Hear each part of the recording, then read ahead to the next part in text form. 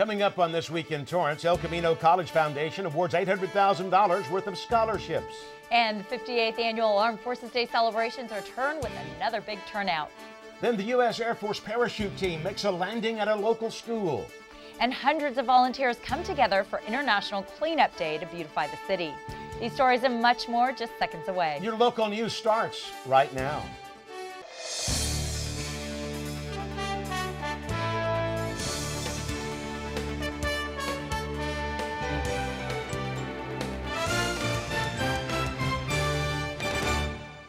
Hello and welcome to This Week in Torrance. I'm Ben McCain. And I'm Julie Chan. Thanks so much for joining us. Here are your top stories.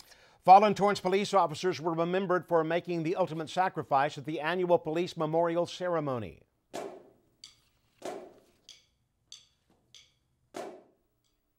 The department's honor guard began the ceremony, and Chief Mark Metsuda led the first remarks that honored 4 Torrance police officers and 1 crossing guard and their families.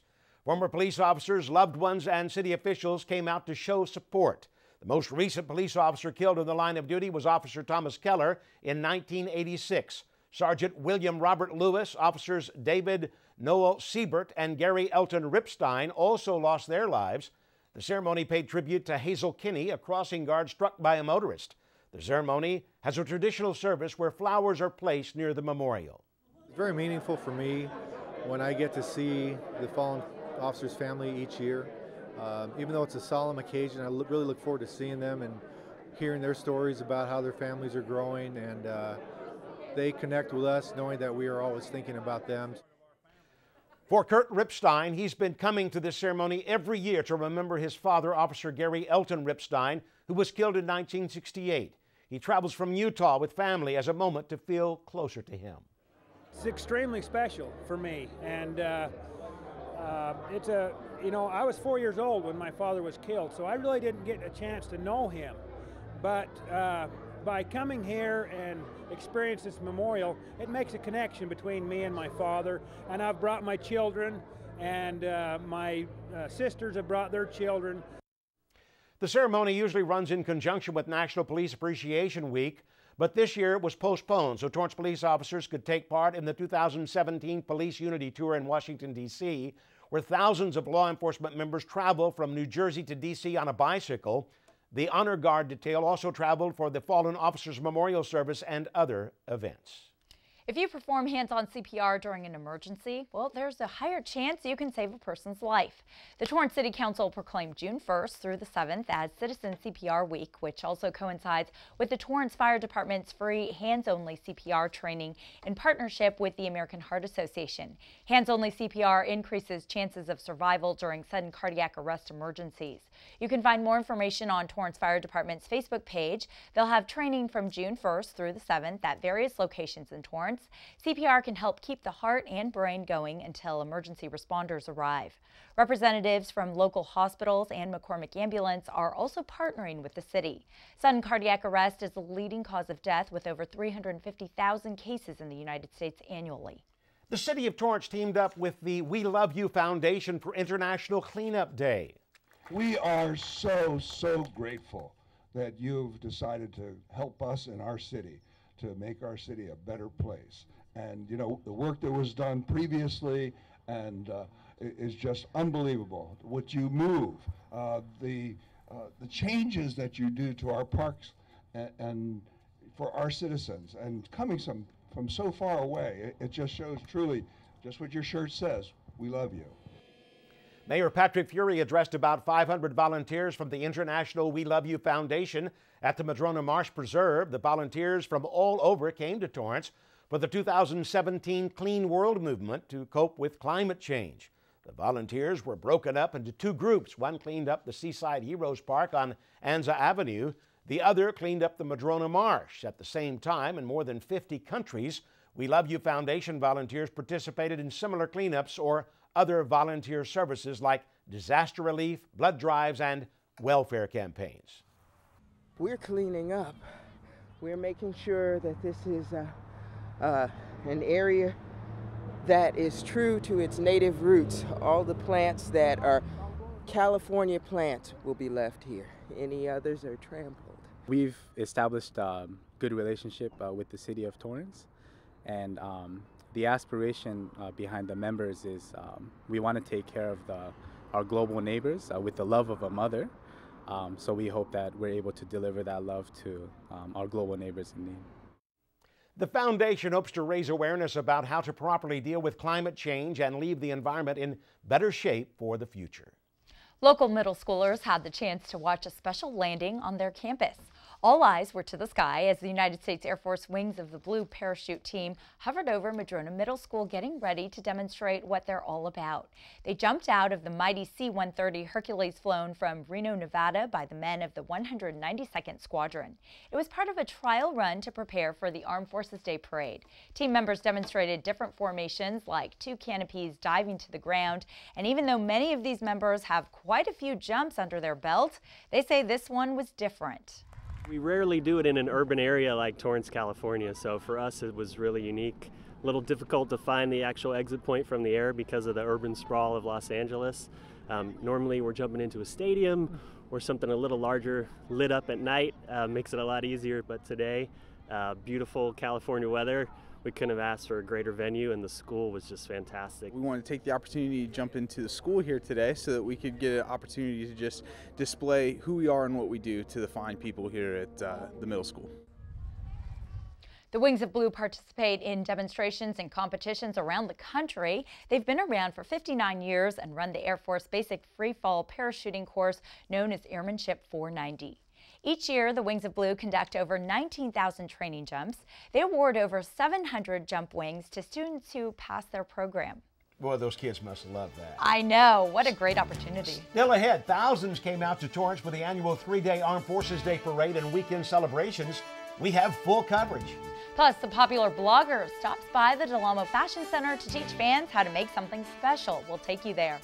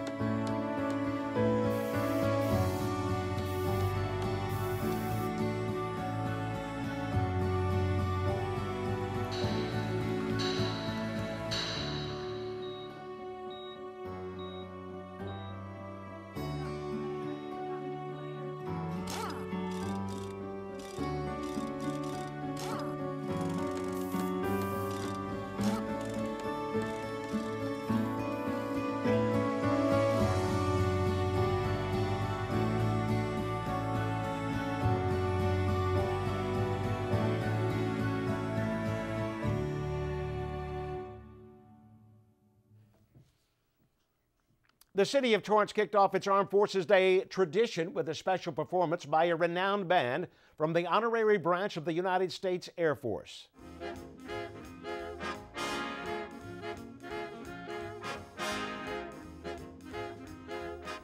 Tunes from the United States Air Force Band of the Golden West filled the James Armstrong Theater. The 60-member band travels around the country but is stationed at Travis Air Force Base in California.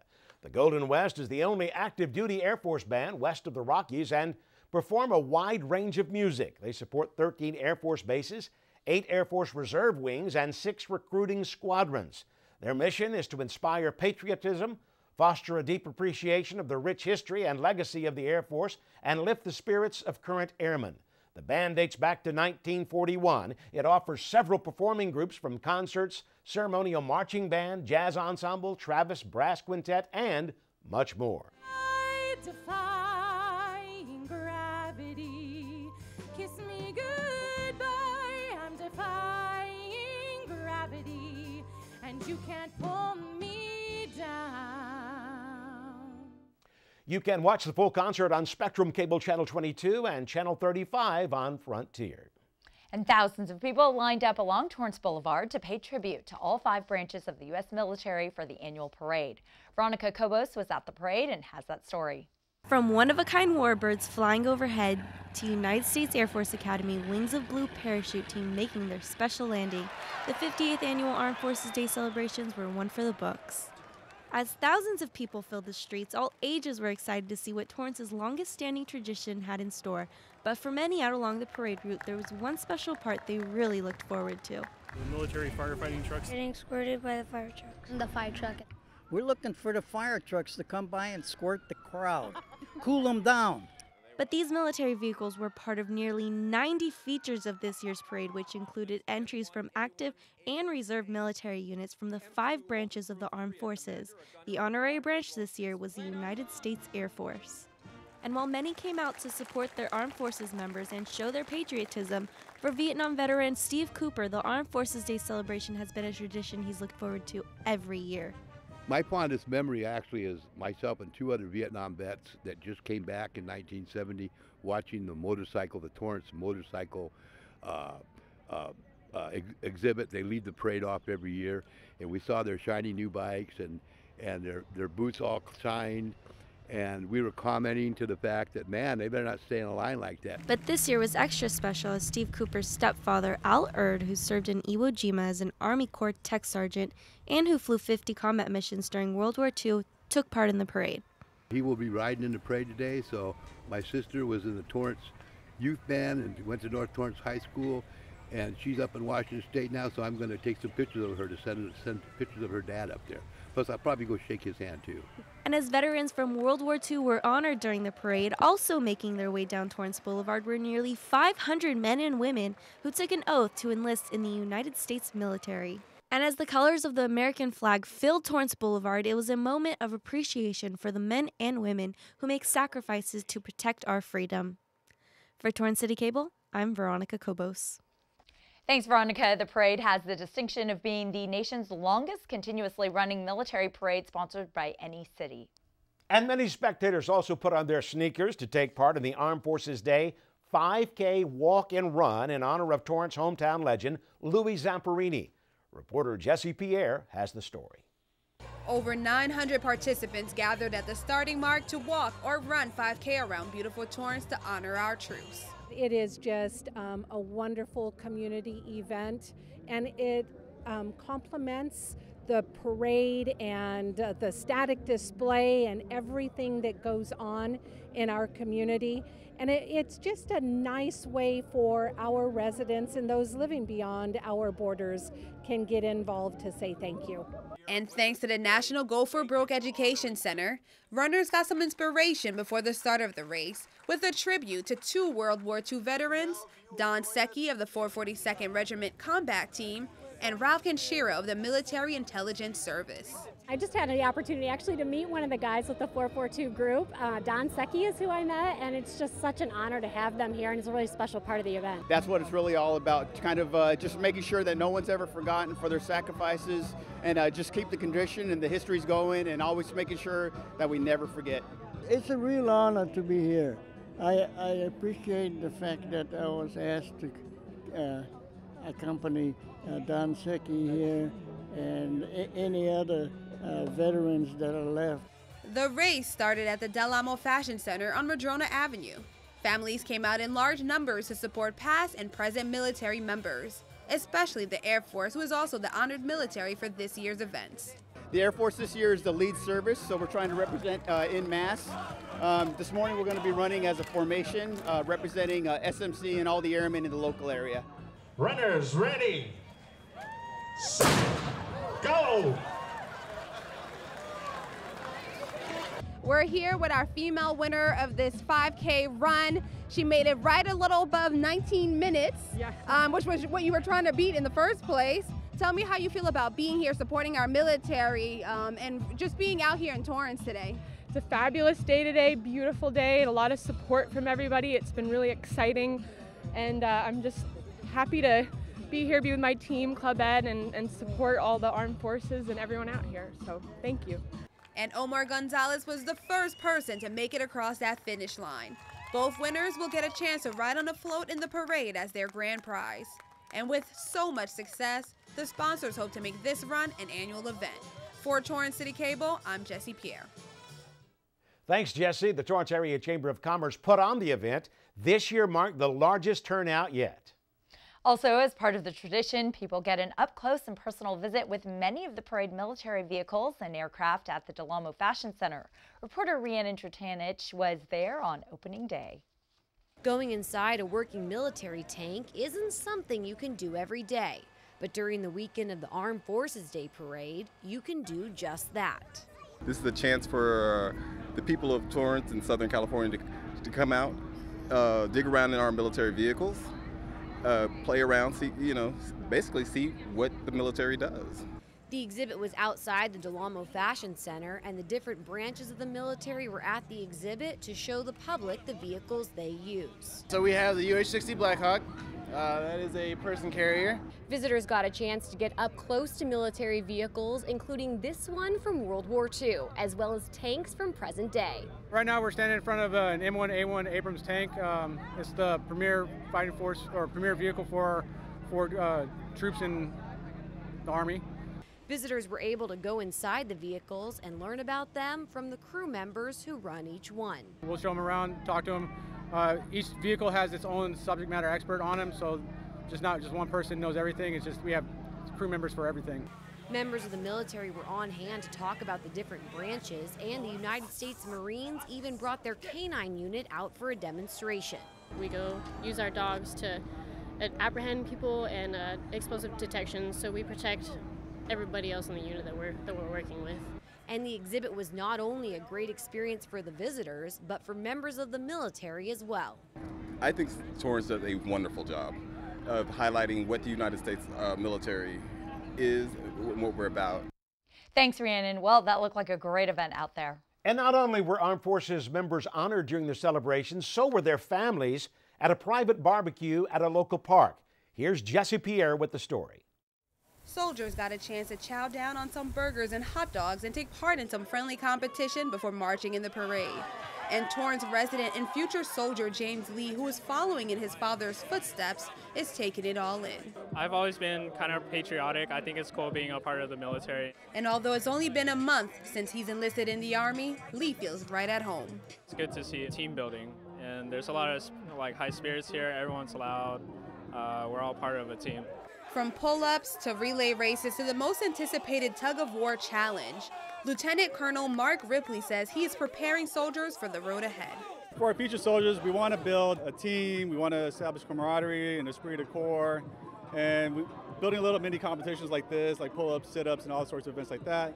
It builds that, and you can see when you look at the future soldiers out here today, they're cheering each other on, they're having a great time. So just to give them a little taste of what the Army's going to be like. We're a family in the Army, and competition always brings out the best of you. So it's a good team building, and then we get to go out and do part of a parade for the Torrance Armed Forces Day. So it's just a great day to be in the Army.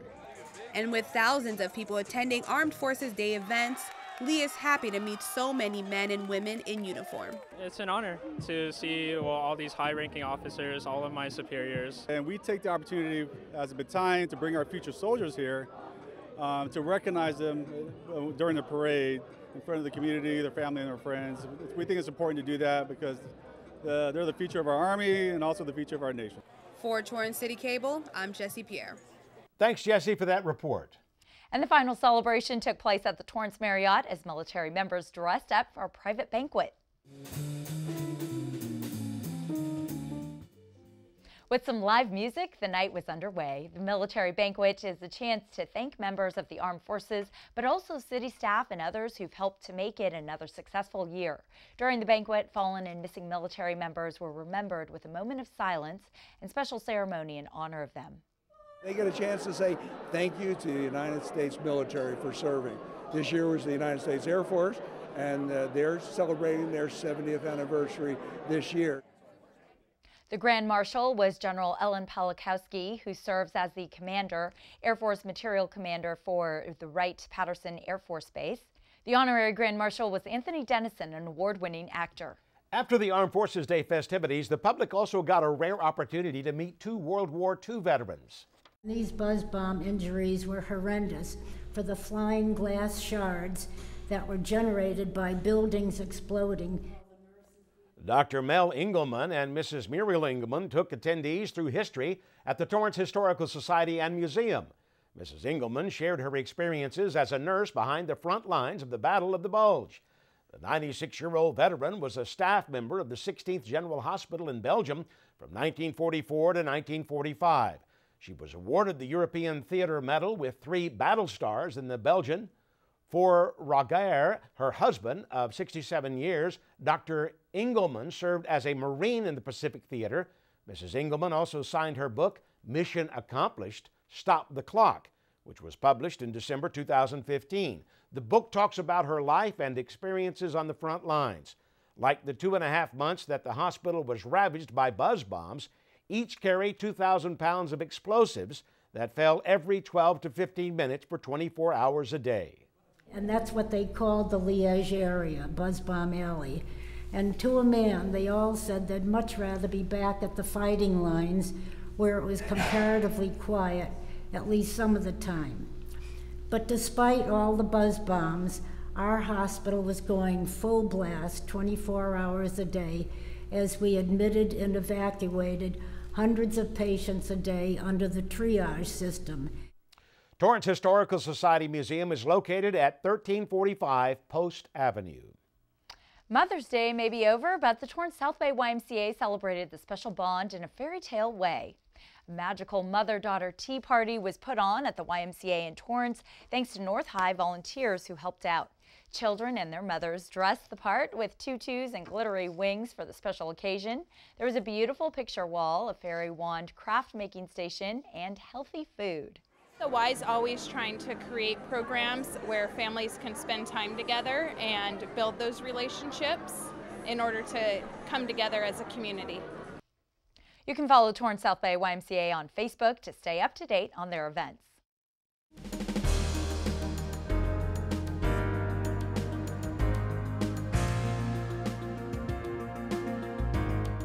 A new restaurant is looking to call Torrance its new home and is one step closer.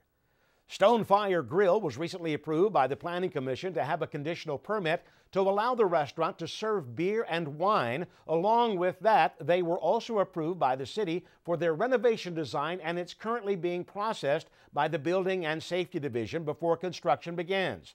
They plan to have interior and exterior renovations at their location in the Rolling Hills Plaza on Crenshaw Boulevard and Airport Drive. The renovation will create a rustic contemporary look showcasing their brand. City staff are currently reviewing the proposed design.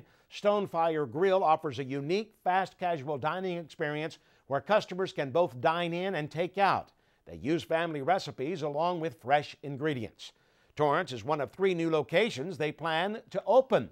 They anticipate opening by November 2017.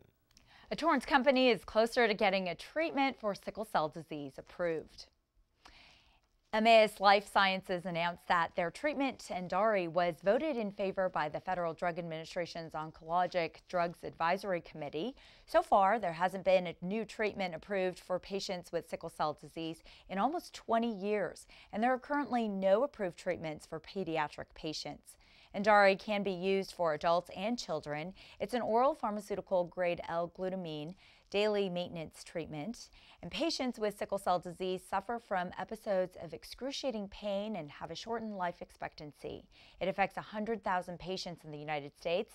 If approved, Endari would be the first FDA-approved treatment for pediatric patients with this disease. The FDA has set a target action date by July 7th.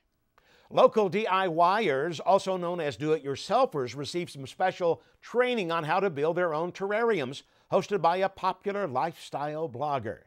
Jenny Keller, who has a well-known blog called Jenny Cookies, stopped by the Del Amo Fashion Center to teach people how to make their own terrarium using succulents.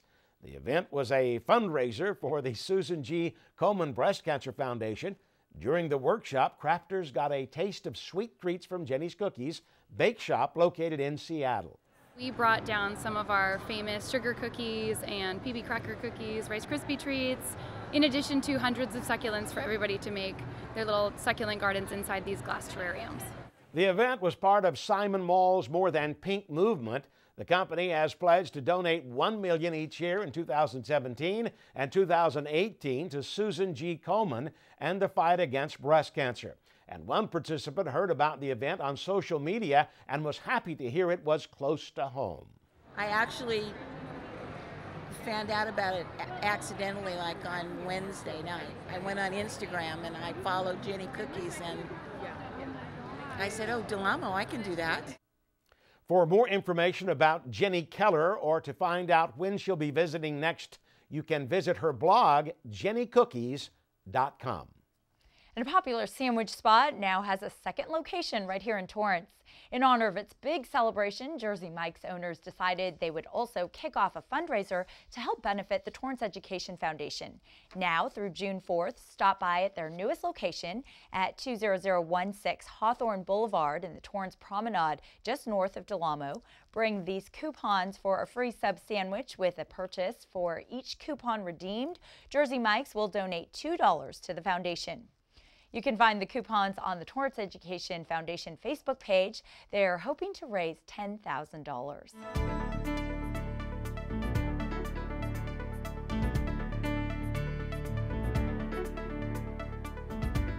A local hospital received one of the highest ratings for patient experience in Los Angeles County. Torrance Memorial Medical Center earned a 4-star rating from the Centers for Medicare and Medicaid Services.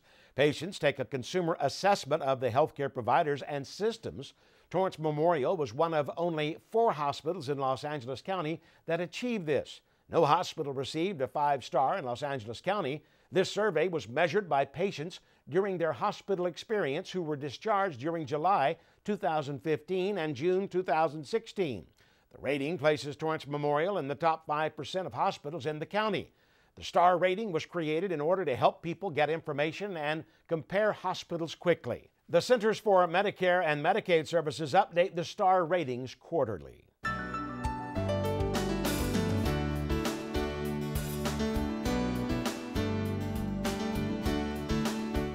Hundreds of students received a lending hand financially to continue their higher education at El Camino College. The El Camino College Foundation Scholarship Program has awarded more than $800,000 in scholarships to 650 El Camino College students for the 2016-2017 academic year.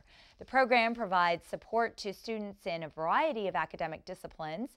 Recipients are awarded based on academic achievement, financial need, leadership, and community service. That's to name a few. For more information about the El Camino College Foundation Scholarship Program, you can head to elcamino.edu/foundation. And before we go, we have a sneak peek at what's happening on the sports desk with Byron Newsom. That's right. Byron, what do you have for us? Coming up on the sports desk, they have outscored their opponents 39-7 during their 5-game winning streak, but can South carry their winning play into the postseason? See what happens when Artesia visited the Spartans in round 1 action. Plus, I've always thought adults taught kids the right thing to do. Well, a group of West Torrance Little Leaguers are setting the example that we all should learn from. Tune into the sports desk at 4 and 9:30 p.m. right here on CitiCABLE. Back to you in the studio. Thanks, Byron. We love your energy. That does it for us on This Week in Torrance. I'm Ben McCain. And I'm Julie Chan. Thanks so much for joining us. We'll see you next time.